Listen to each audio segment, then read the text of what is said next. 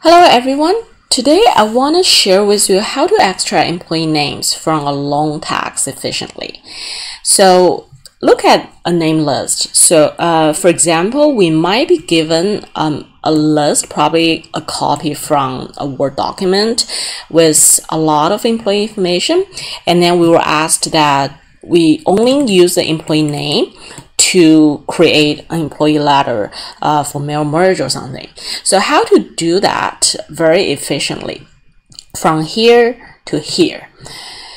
So first, we need to analyze the text we have. So look at here, the list. We soon find a pattern. So for every name, no matter how many characters they have, they always start from a dot and a space, and then they end with a space and a bracket.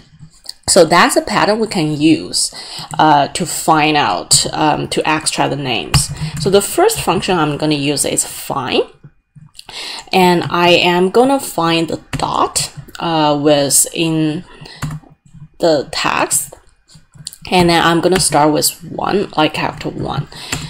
So with that, I find 2. That means the dot is at the number 2 position in the text.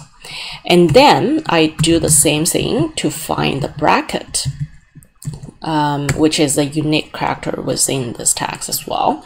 So we find it within the text. We also start with position 1, and then we find that for this it's a 19 position, and then we copy the formula down so you can find the position for each of those two in all the names.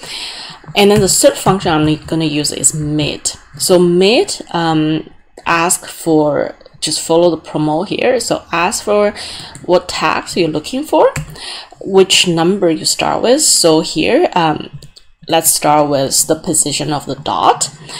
And then the next one, that we need to input the number of characters. Well, we have the ending position of the characters. So why don't we just say we have the ending position characters minus the starting, and then that gives us the number of characters.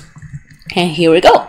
So now we have a name, not exactly Clint, but it's a shrinked name with only the name and the dot and the space. So how do we get rid of the dot?